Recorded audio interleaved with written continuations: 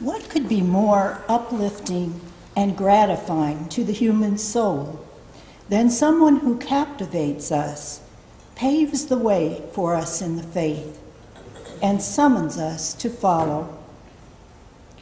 In St. Catherine of Siena, we have such a person who in her mere 33 years on earth soars to the heights of holiness and leaves a legacy that is a treasure of the Church.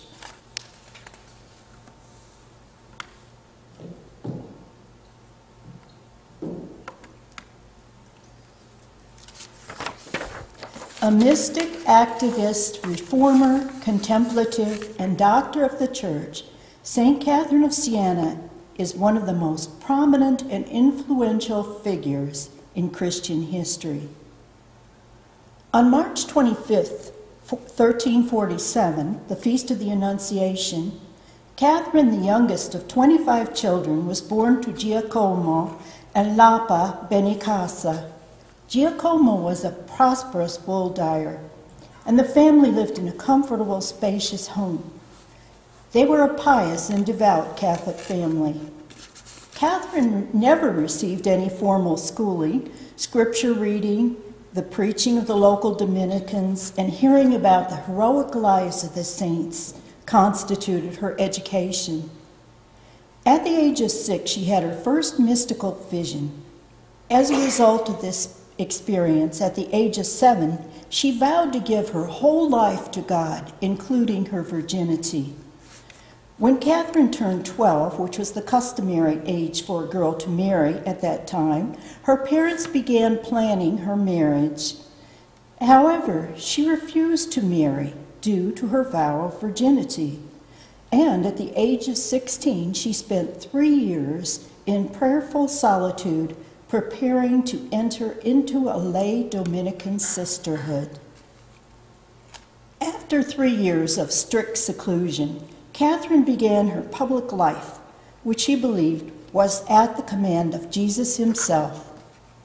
When she was 19, as a third-order Dominican, Catherine cared for the cancer victims and lepers in the local hospital. During a famine in 1370 and an outbreak of the plague in 1374, she tirelessly cared for the sick and the poor. Along with her followers, she worked night and day to care for those stricken with the plague. She prepared them for death and buried them with her own hands. Her words of comfort and encouragement brought them peace, and her prayers and sacrifices brought about their conversion. Catherine's love for others, evidenced by her many kindnesses for them, was driven by her deep love for the Eucharist. Catherine experienced an intense love for Jesus in the Holy Eucharist. She desired frequent communion, so she could at least taste him, even if she could not yet fully satisfy the hunger in her heart to be united with him for all eternity. She told her spiritual director, "I feel so satisfied by the Lord whenever I receive his most adorable sacrament that I could not possibly feel any desire for any other kind of food." She had abundant amounts of energy to do all that God asked her to do and never seemed to be affected by lack of sleep or food.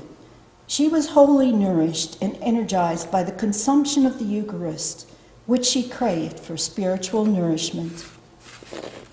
By 1370, Catherine gave up eating altogether, and for the last 10 years of her life, she subsisted on the Eucharist as her only nourishment. On the fourth Sunday of Lent, 1375, Catherine received the stigmata, the 5 wounds of Christ. The stigmata was only visible to her and could not be seen by anyone else, but upon her death it became visible to all.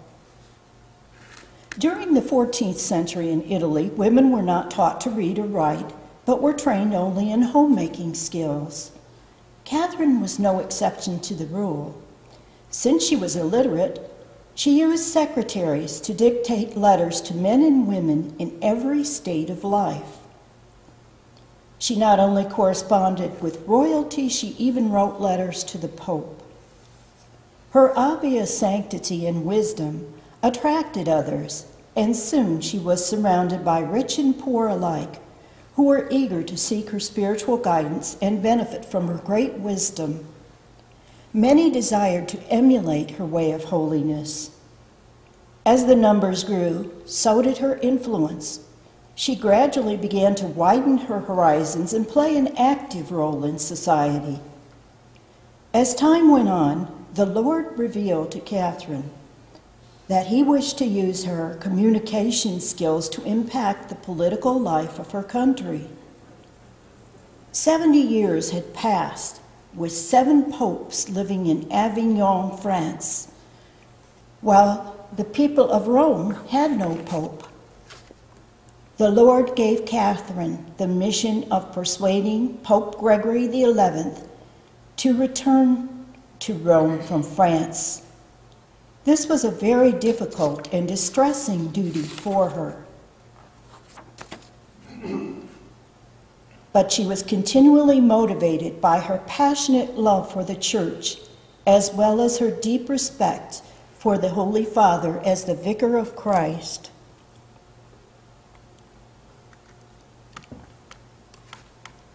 She began corresponding with Pope Gregory XI and strongly urged him to return to Rome to reform the clergy, who are not living in accord with their consecrated calling.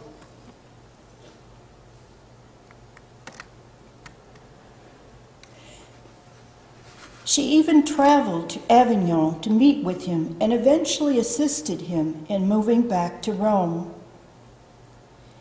After Gregory was reestablished in the Eternal City in 1377, Catherine renewed her life of prayer and charity among her many followers, for whom she was a constant inspiration.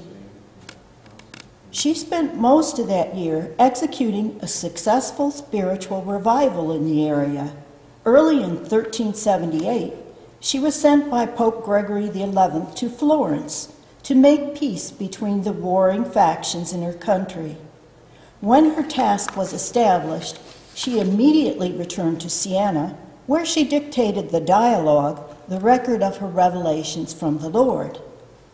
Catherine spent the rest of her life working tirelessly for the restoration of the Church and serving the poor and suffering. Sensing that her life on earth was drawing to a close, she offered the sacrifice of her body in exchange for the unity and the renewal of the Church. On April 21st, 1380, she suffered a paralytic stroke and died 8 days later at the age of 33. Catherine was canonized by Pope Pius II in 1461, made patron of Italy in 1939, along with St. Francis of Assisi, and was declared a doctor of the Church by Pope Paul VI in 1970. Her writings rank among the classics of the Italian language. They consist of the dialogue, a collection of approximately 400 letters, and a series of prayers. We sometimes think of saints as cold, passionless, boring people. Catherine of Siena wasn't like that at all. When Father Bartholomew Dominic, one of her future disciples, first saw her as a young woman, he said that she looked very cheerful. And Raymond of Capua, her Dominican confessor and friend, said that she had an affectionate nature and an outgoing affability and a charming graciousness in her dealings with others. She also had a great sense of humor. Once, while on a journey, she was thrown off her donkey and was found laughing cheerfully. And when the donkey then fell on top of her, Catherine only smiled and told those with her, "This little donkey is keeping me warm." People were naturally attracted to her. Although she was not educated in the formal sense of the word, many young people who were educated and who were from noble families in Siena enjoyed being with Catherine and would join her on her travels through Italy and the south of France. Sometimes her little community of followers consisted as many as 60 people, usually more men than women, including priests from the Dominican, Franciscan, and Augustinian orders. They called her Mama, and they were delighted to live in her company. The atmosphere among them was relaxed, as seen in the fact that some of her disciples, after writing down the letters that she dictated to them, would playfully sign off with nicknames such as Crazy Giovanna or Foolish Keka. Why is St. Catherine of Siena a doctor of the Church? Well, we know that the classic criteria for becoming a doctor of the Church was defined by Cardinal Lambertini, who was later to become Pope Benedict XV. In the beatification and the canonization of the servants of God, he includes the three following conditions for becoming a doctor of the Church. The person must have eminent doctrine, outstanding holiness of life, and a declaration passed by the Supreme Pontiff or a legitimately assembled General Council. St. Catherine evidences all three of these criteria. First, she possesses an eminent doctrine.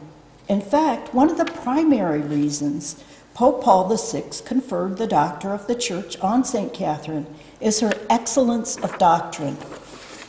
Unlike many of the other doctors of the Church, Catherine does not write great theological works or numerous volumes of text.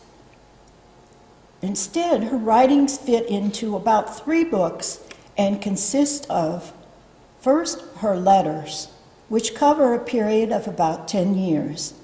Catherine writes these letters to people of every station in life, from popes, kings, and queens, to humble artists and members of her own family. A total of 381 letters still exist.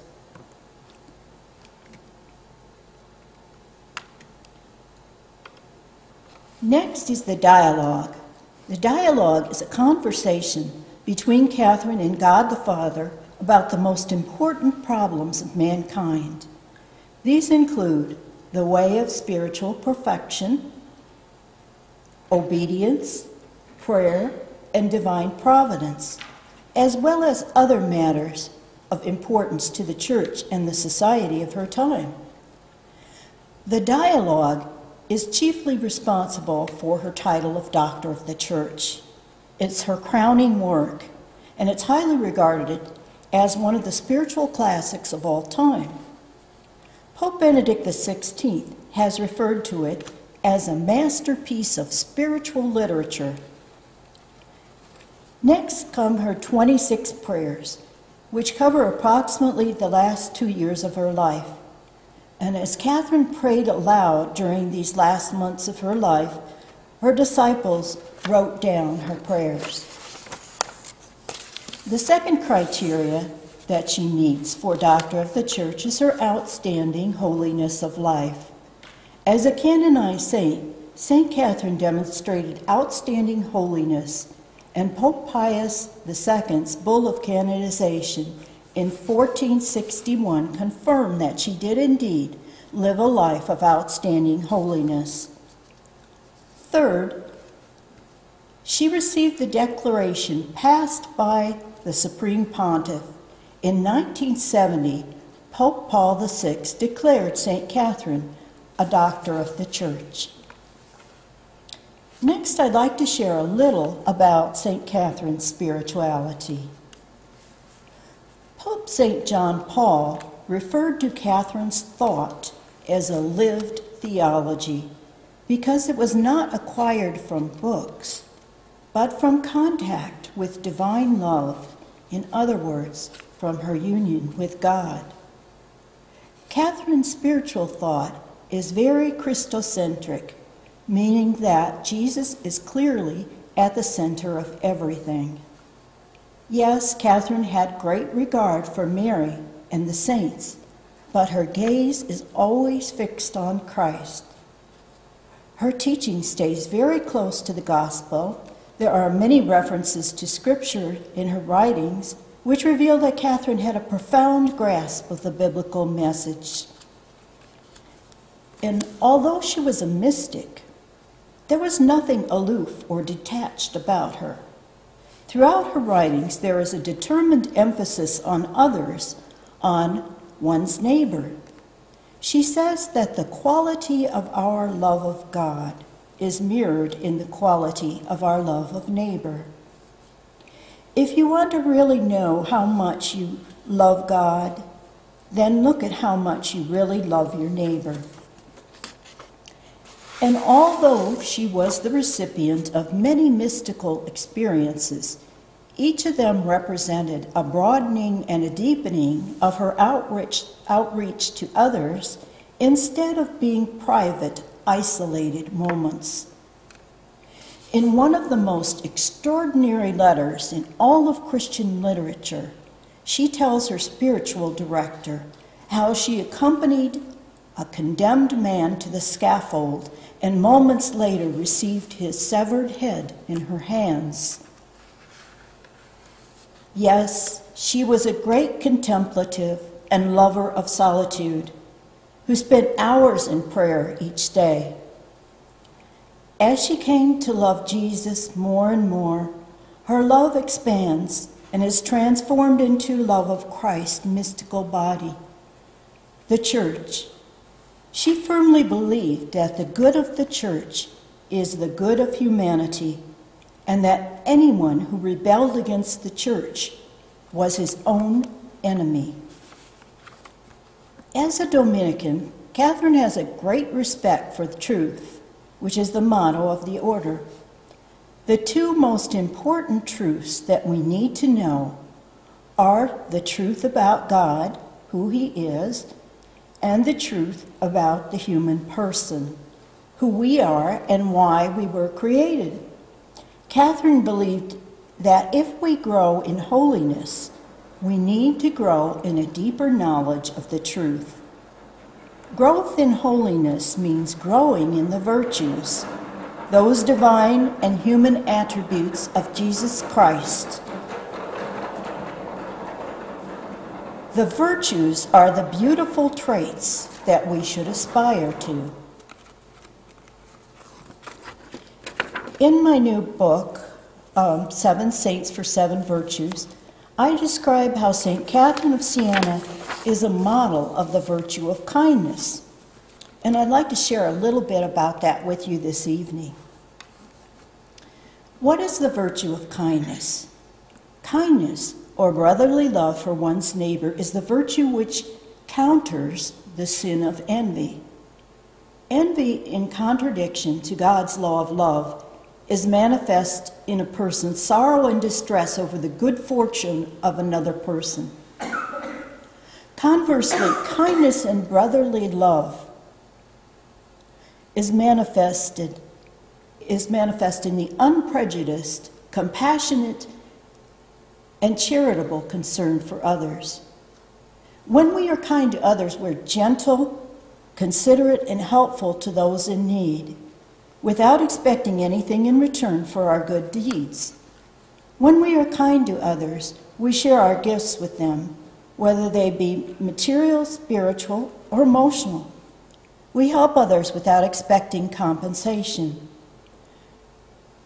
The great philosopher Peter Kreeft defines kindness as sympathy with the desire to relieve another's suffering. Kindness is not only a virtue, but it is a fruit of the Holy Spirit.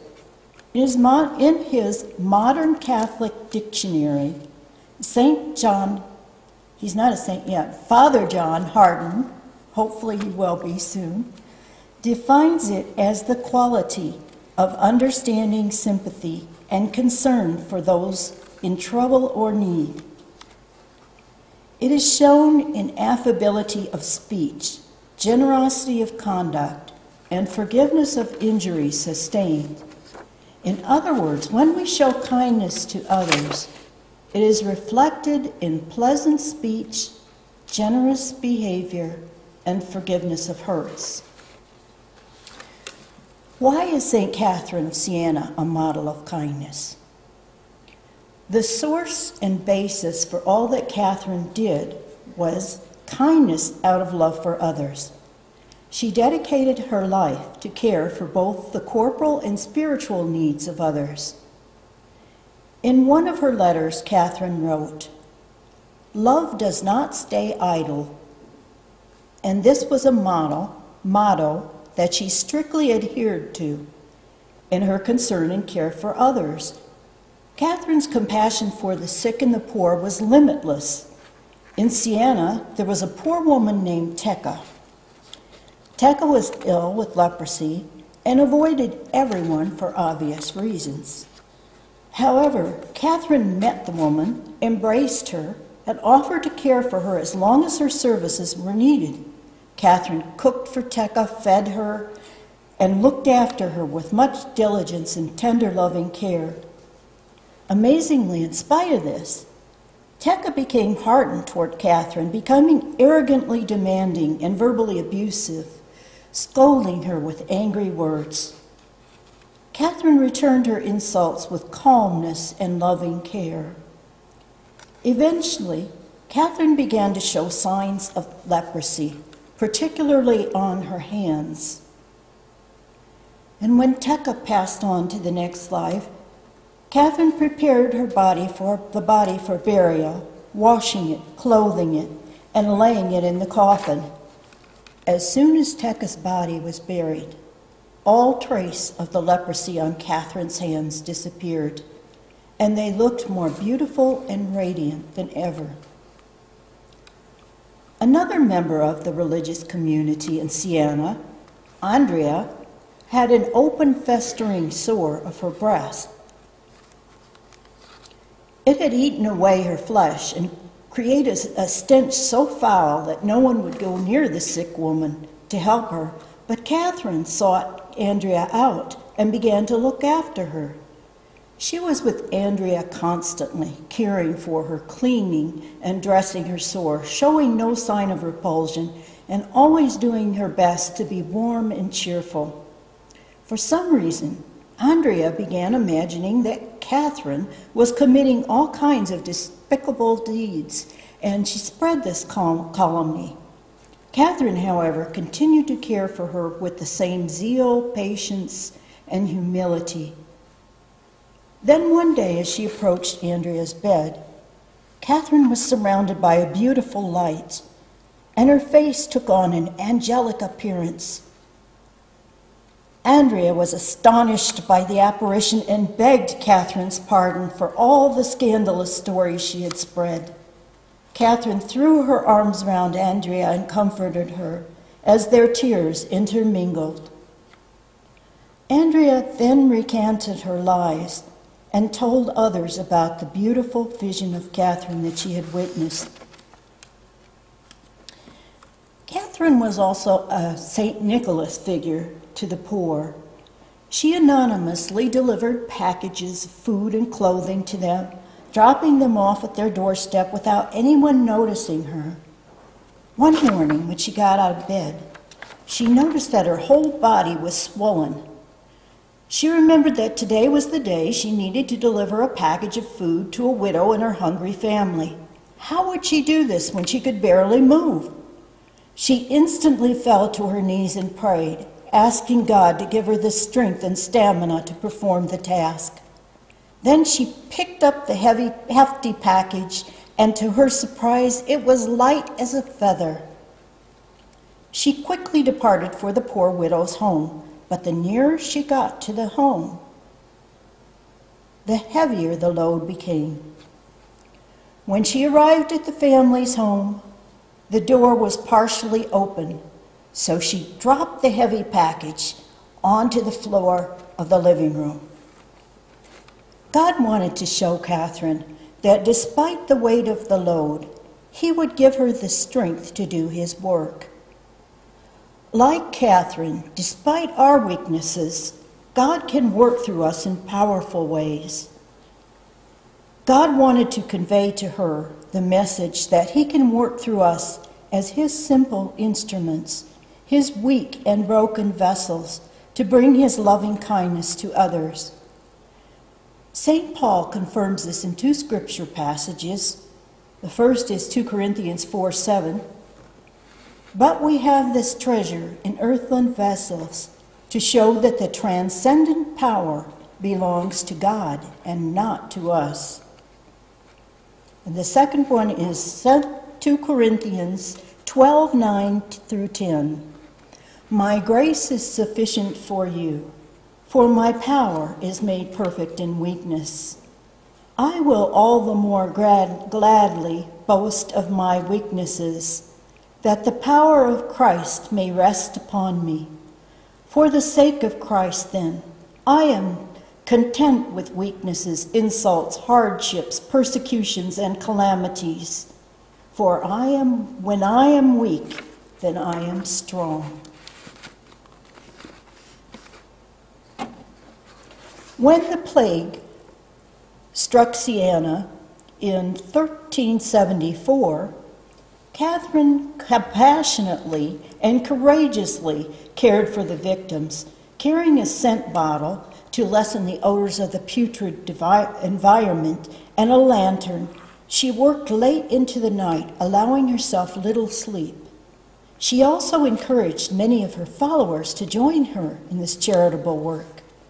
However, they were certainly not immune to the disease.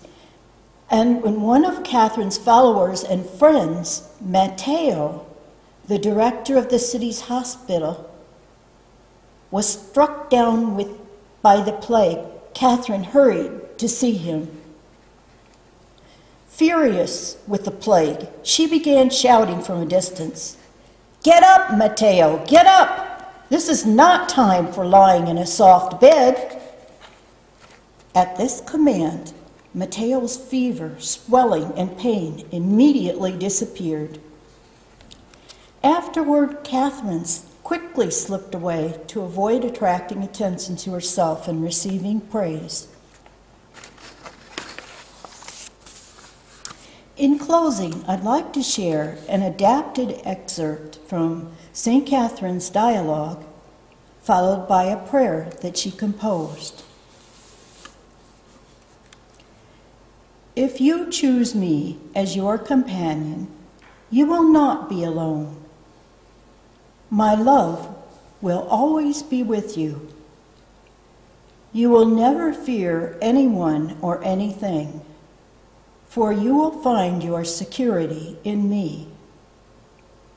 With me as your companion, you will live in the light of faith with hope and fortitude, with true patience and perseverance all the days of your life. I loved you before you existed, and knowing this, you can place your trust in my love and set aside every fear. Take from me the fire of my spirit and share it with all my mercy and my burning love. You are not alone. You have me.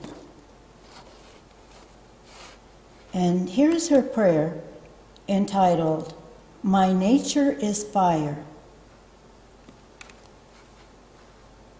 In your nature, eternal Godhead, I shall come to know my nature. And what is my nature, boundless love? It is fire, because you are nothing but a fire of love. And you have given humankind, a share in this nature.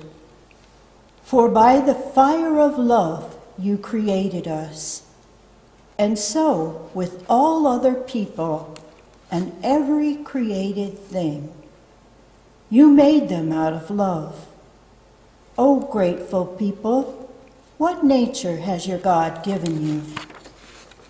His very own nature. Are you not ashamed to cut yourself off from such a noble thing through the guilt of deadly sin?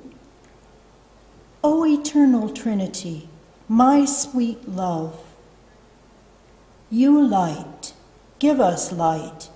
You wisdom, give us wisdom. you, supreme strength. Strengthen us. Today, eternal God, let our cloud be dissipated, so that we may perfectly know and follow your truth in truth, with a free and simple heart. God, come to our assistance. Lord, make haste to help us. Amen.